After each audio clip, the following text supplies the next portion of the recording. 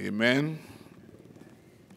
We give God thanks always for everything. And in times like these, especially so.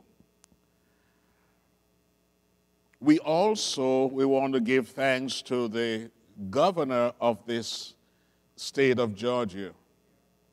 There are a lot of things he could have said that would have made it impossible for us to meet today.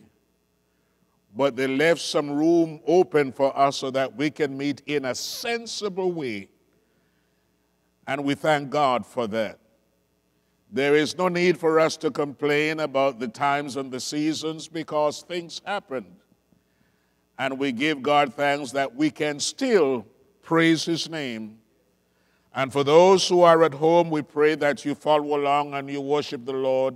That is from Casita Road Church of Christ, that you have the Lord's Supper, and when the time comes that you will participate with us. Today we want to talk about the Lord's Supper, looking especially at two scriptures, 1 Corinthians chapter 11, verses 23 through 34, and Luke 22, 14 through 20. We will not read those passages today because time is not on our hand, but we want to make it that you'll understand what is taught in these passages. The public ministry of Jesus has come to a close. It is as if there is a crisis in the lives of his disciples. He's about to leave. But he is not just leaving, he is having with them the last supper, the supper that they're supposed to have, that Passover supper. And he is now introducing something to them. You see, the Passover, of course, was a reminder to the Jews of what Christ had done back in Egypt. So this was a kind of memorial for them. But now Christ introduces his own memorial by having this feast. And this feast we call the communion. So on this, the night of his betrayal, the master entered into a large upper room of some house in the city of Jerusalem. It was in this place that he met with his disciples, Peter, James, John, and others, to bid them farewell, to eat the Passover with them the last time, and to institute the Lord's Supper. The occasion, of course, was one of sadness, and at the same time, one of sweetness. Around the feast of the Lord's Supper, the Christian worship was built or is built. The biblical portions before us of the origin of this sacred institution should not be forgotten. With four meaningful words, we want to describe it.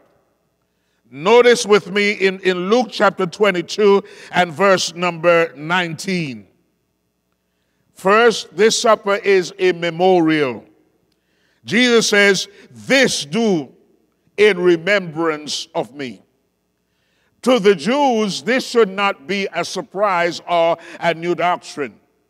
One would read Deuteronomy chapter 5, verse 15, and there you would find that Moses said to the children of Israel that they ought to that they ought to keep the Passover. And not only that, the reason why God gave them the Sabbath was in memory of their deliverance from Egyptian bondage. Now, just imagine the Jew not keeping the Sabbath because there are no ifs and there are no buts. They had to keep the Sabbath or this would die, or they would die. This was in remembrance of their deliverance. Here we have a greater than Moses, and he institutes a supper, and he says, "Do this in remembrance of me." The question before us should be, what did the disciples think about this? Of course, he had the bread. The bread reminds us of his body, the fruit of the vine of his blood. We partake because we remember him, and also to nourish the memory of him. By these memories, we nourish and cherish Our lives are ruled and regulated. How important it is, therefore, that we keep alive in our hearts the most precious memories. Our memory of the Savior helps to build our lives around him. Number two, this meal or this feast is a communion. 1 Corinthians 10 and verse 16. What does that word mean? What does it imply? It's a communication, an intercourse, if you please. A communion brings us into a more intimate relationship with the person with whom we commune. So then, when we commune with Christ, remember, Christ says that he will eat this with us or drink this with us until he comes again. So he is in our presence. When we think of this, what Christ instituted with his disciples and for us, when we partake of the Lord's Supper, the communion is twofold in nature. Number one, we commune with the Lord. He is a silent and unseen communicant at the table. Remember, it is the Lord's table. We commune not only with the Lord, but with one another. He says, when you come together to eat, 1 Corinthians chapter 11 and verse 33. So again, you see the importance that we commune together because there is a relationship here. And at the head of this relationship is Jesus Christ. Number three, it is a proclamation. Remember what he says, as often as ye eat this bread and drink this cup, you proclaim the Lord's death. You think for a minute. When we refuse to participate in this supper, we are not proclaiming the Lord's death. But when we participate, we are proclaiming the Lord's death. Here again the question is asked. For he said, as often as ye eat this bread. How often? We go back to Acts chapter 20 and verse 7. The disciples came together on the first of the week to break bread. Again, how often? On the first of the week. To do what? To break bread. Till when? Till he comes again. And in the process of partaking, we are proclaiming the Lord's death. You see, the death of Jesus is the supreme expression of divine love. The depth of it, the breadth of it, the height of it, and the length of it. Now, the children used to sing a song about the love of God. It is so high, so low, so wide. So high, you can't get above it. So low, you can't get under it. So wide, you can't get around it. And so when we meet to commune, we are talking about being with Jesus, of his love, of his supreme love. So just think for a moment. Again, when we observe the Lord's Supper, we proclaim to the world the love of God. Though silent, it is a powerful proclamation. And then number four, it is an anticipation. Listen, till he comes. That's the reason for it, till he comes. When he comes, he'll be here in person. There is no need to do anything in remembrance of. He will be with us, and we will be with him. Listen. The sacred supper takes our attention to the past and also to the future.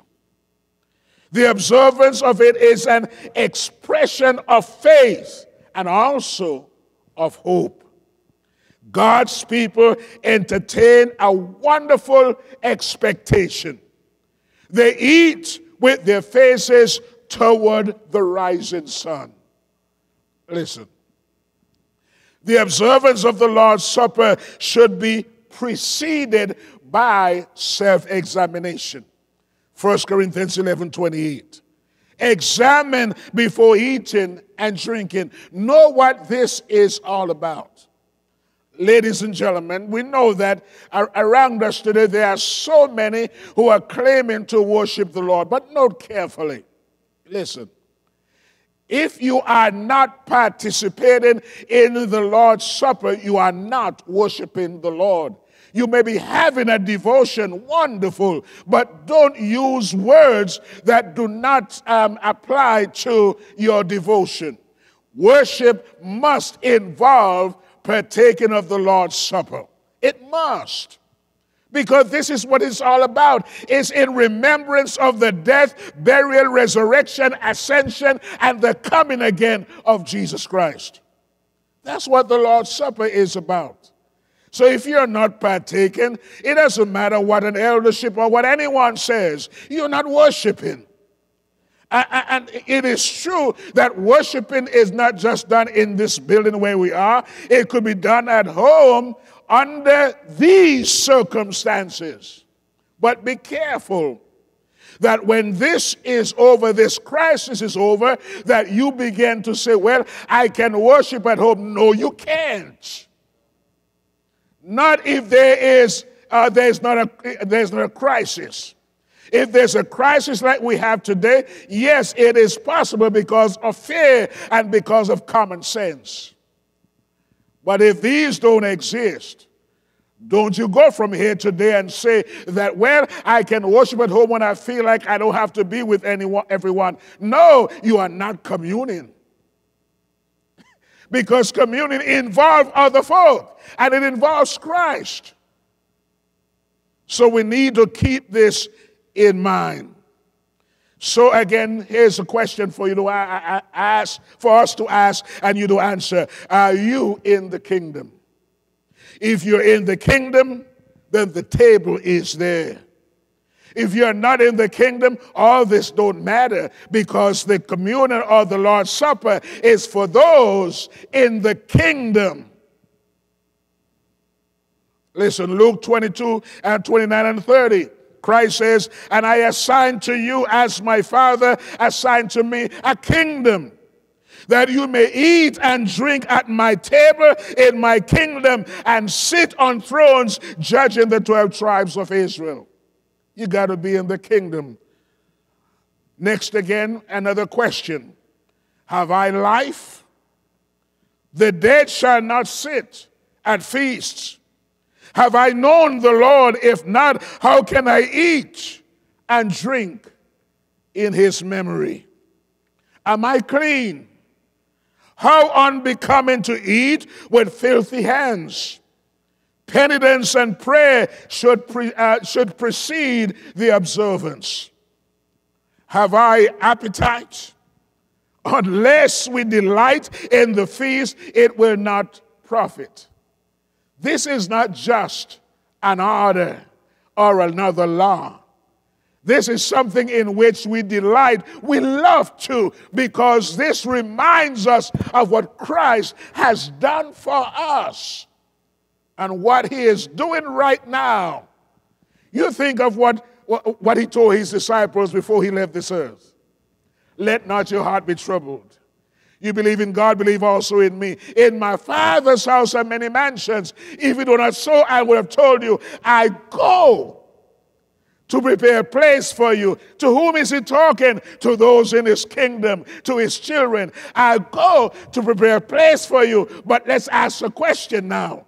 While he is gone, what should we be doing?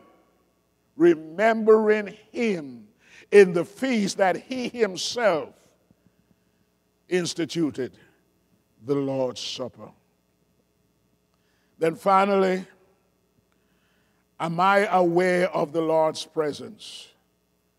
That each time I sit and I eat of this bread, this unleavened bread, and drink of this fruit of the vine, I'm remembering the Lord's presence. He is with us. He is eating and drinking with us. What precious company. It's not just you and I who are here today or wherever you are, but we are in the presence of Jesus. He is here with us. We can't see him, but we know based on his word, faith comes by hearing, and hearing the word of God. He's here with us, and by faith we know that he is eating with us. Yes, he eats and he drinks with us. Listen, adding to the sweetness and the joy of this occasion. Are you a Christian? Are you a citizen of the kingdom of God? Are you a member of the body of Christ? If not, all we have said means nothing, because what we have said this morning is for those who saw it fit to have Christ in their lives by their belief in him, by their repentance from sins, their confessing his name and being baptized into him. When we think, listen carefully, of the two main observance of the Christian, think of them. Two of them that reminds us of the death of Christ. It is baptism and the Lord's table. Romans chapter 6. Baptism and the Lord's table. Verses 3 and 4. When we do this, it reminds us of the death and the burial of Christ and his resurrection. For Paul would say, for if we have been planted together in the likeness of his death, we should also be in the likeness of his resurrection. Romans 6 and verse 5. And then the Lord's Supper. It's natural. After baptism, here's the continuation of remembering Christ in his supper. Wherever you are this morning, we invite you to come to Christ. Form an alliance with him through obedience to the gospel of Christ. One that you'll never regret. One that doesn't matter what happens in life. It doesn't matter whatever happens in life, you would not be taken aback because you know that one day Christ is going to come for us. And we're not going to face any of these things anymore. So we invite you to come to Christ. Whatever your needs are, come as together we stand and sing.